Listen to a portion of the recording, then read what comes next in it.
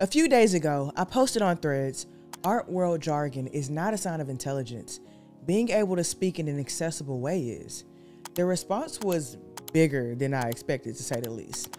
And today, I want to dive into why I said that, why I even think that. What's up, glorifiers? I'm Mariah Elise. Welcome back if you've been rocking, and welcome if you're new. On this channel, we talk about the nuances of the art world from my perspective. We also bring in others who are active in this space to share their perspectives. Today, we're talking about jargon and how necessary it is or isn't. Is it needed? Or is it an overuse of exclusionary language? I do want to give the reference point that I do have a degree in communications from the University of Houston, and I've worked in public relations and marketing for major brands, cross-functionally with brands like Macy's, Ulta, and Butterskin, on developing language that's accessible to customers. Now, on the art side of things, one of my skill sets, while I'm active in artist development, is to help artists clarify their dissertations, artist statements, and grant applications. I help them use language that isn't too poetic, too flowery, language that is accessible to the reader, without the reader having to read it 10 times to understand what the artist is saying. So I've seen how important clear communication is, how important it can be in order for an artist to get their point across. So let's talk about why unnecessary jargon holds us back and why I'm committed to accessible language. Let's break this down. When I talk about art world jargon, I'm not referring to necessary technical terms like contrapposto or chiaroscuro.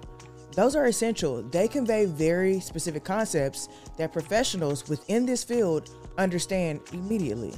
These words are tools for quick and precise information within the industry, and they serve a very important purpose. What I'm talking about is the unnecessary use of complex language that adds no real value. Think of words like juxtapose or juxtaposition when you could just say contrast. I'm not saying that juxtaposition isn't a word that most people don't understand, because truly the people that I speak to every day understand words like juxtaposition, right? But contrast is the simplest form of juxtaposition. There's nothing wrong with juxtaposition, but if it's not adding clarity, it's probably not needed. Another example is the word diction. When you say that an artist uses complicated diction in their artist statement, all you're saying is the artist is choosing complicated words.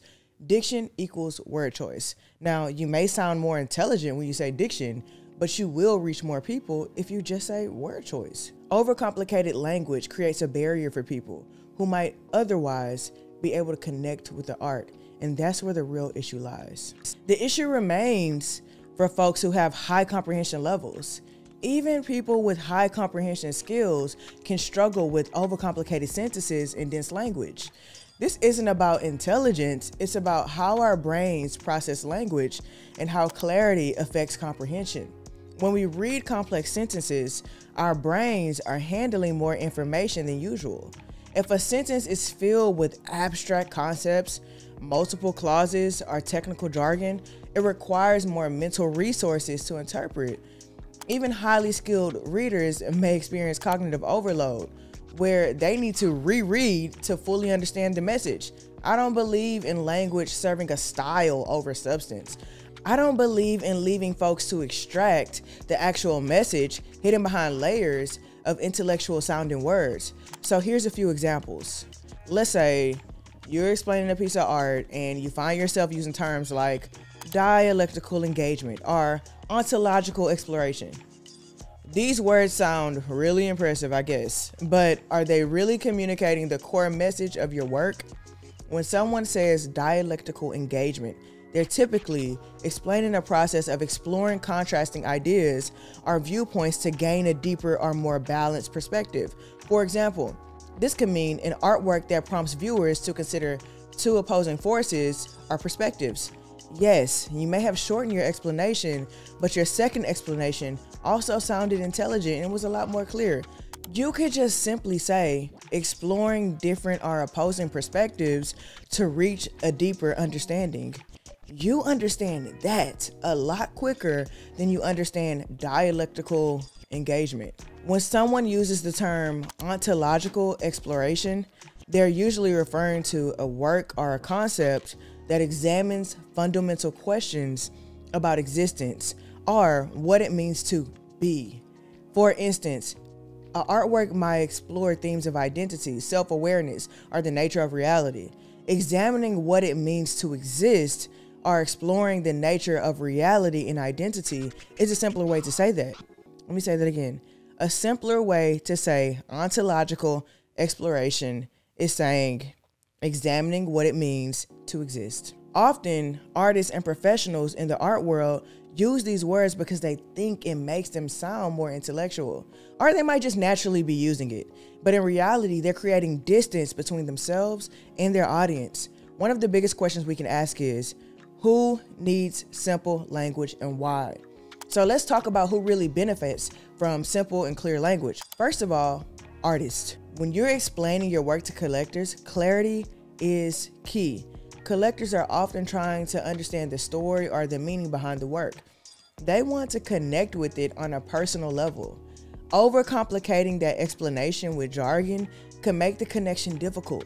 You don't want to create distance between your artwork and the collector or the viewer. If you're able to communicate your vision clearly, collectors and viewers are more likely to feel that emotional pull towards your work. I've had so many conversations with artists that feel like using fancier language made their work seem more sophisticated. But when they simplified their explanations, they saw a stronger connection with the viewer. This isn't about dumbing down your work or dumbing down your message. It's about making sure that message resonates. When it comes to artist talks, it's even more crucial. You're likely speaking to a mixed audience. Other artists, curators, and people who might just be there, interested in learning more about your work, will be there. And typically, you only have 30 minutes to an hour to speak. If your language is too academic, you risk alienating part of that audience and not getting your message through. Remember, you're not just presenting your artwork, you're inviting others to engage with it. The clearer you are, the deeper that engagement can be. Similarly, when artists explain their work to galleries, or when galleries speak to potential collectors, clarity is essential. A gallery should be able to explain the artist's vision clearly to someone who's interested in learning more about the work. If the explanation is too abstract, you miss the opportunity to build that connection. I've seen this happen many times. An artist's work is brilliant, but if the explanation is not accessible, the message gets lost. Even museums, when doing tours or educational programs, they need to ensure that they're using clear language. Museums want people to leave feeling inspired by the art, not feeling confused or out of the loop. That's why it's so important that we, as artists and art professionals, use language that bridges the gap, not widens it. So why lean into simple language? Because clarity creates connection. Art is about expression and communication. And when we communicate clearly, we allow people to engage more fully with the work. Overcomplicated language can make people feel like they don't belong in the conversation. And that is not what art should be about. Even when the concept behind the art is complex, there's always a way to explain it in a simple, accessible manner. It doesn't mean you're simplifying the art itself. You're simply making sure that the meaning comes across. A complex piece of art can still be understood clearly if you find the right language. I've worked with artists who initially struggled to express complex ideas without jargon, but once they started breaking it down into simpler terms, they saw a huge difference in how their work was received. It's about giving people access to your ideas, not building barriers with language. I want to introduce two scenarios to make this make even more sense. Scenario one is using jargon. Imagine an artist explaining their work to a collector and saying, "This piece interrogates the liminality of post-colonial identity within a transdisciplinary framework." It sounds academic, but how many people truly understand what that means at first listen or first read? Like, what did I just say? So many people may feel disconnected from that explanation. Now, scenario number two, using clear language.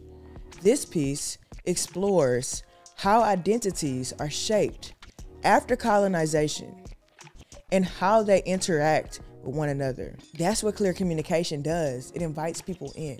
Now, this is why I'm making the choice to use simple language. Here's my commitment to you. I'm going to continue to use language that's clear, simple, and accessible. Whether I'm talking to artists, collectors, galleries, you guys, enthusiasts, I want everyone to feel invited into this conversation. Human connection is way more important than using over-intellectualized language. With my background in communications and my experience helping artists and brands clarify their language, I've seen how powerful clear communication can be. It's about making art something everyone can engage with, not just a select few. I've never talked about my professional experience on this channel outside of the arts, but quite honestly, it has informed a ton of my thought process. So it might make sense for me to make parallels here on this channel, because that parallel thinking is what helps shape my perspective. So here's my stance. Art world jargon is not a sign of intelligence. Clear communication is. The goal of art is to connect people, and our language should reflect that. If you can make someone feel someone with your work, why not make sure they understand what you're saying, what you're communicating? I'd really love to hear your thoughts. Do you think art world jargon is necessary? Do you think we need to communicate more clearly? Let's talk about that in the comments. Now, before we dive further into how clear communication impacts your art career, I want to quickly share a tool I created that can help you plan and create a successful exhibition from start to finish. If you're an artist looking to show your work, but you're feeling super overwhelmed by the planning process, the exhibition planning workbook is going to be designed for you and everyone who needs help there. This book breaks down everything you need to know, from finding the perfect venue to budgeting effectively to planning your exhibition, every task, every milestone along the way, to curating a memorable experience for your audience. It's packed with checklists, timeline templates, and strategies that simplify every step of your planning process so you can focus on what matters most, your art. Whether you're new to exhibitions or you're looking to refine your process, this guide makes sure you cover every single step. If you're ready, click the link in the description to get your copy of the exhibition planning workbook. All right, as we're talking about the importance of clear communication, I've created a resource that can help you take your own language to a simplified level. This is a free downloadable guide designed to help you write and speak about your art more clearly. Inside, you're going to find a glossary of simpler alternatives to common jargon, along with tips to how to communicate complex ideas in a way that's easy for everyone to understand. Now, whether you're preparing for an artist talk, explaining your work to a gallery, or just want to connect more deeply with your audience, this guide is tailored to help you make your messaging a lot more clear and a lot more impactful. So if you're ready to start communicating your art with clarity and confidence, download this free guide from the link in my description. It's completely free, and it's my way of helping you bridge the gap between your work and your audience. All right, thank you guys for tuning in once again, and remember, we all on this road to glory together. This is Dear Glory. I'm Mariah Elise. Peace.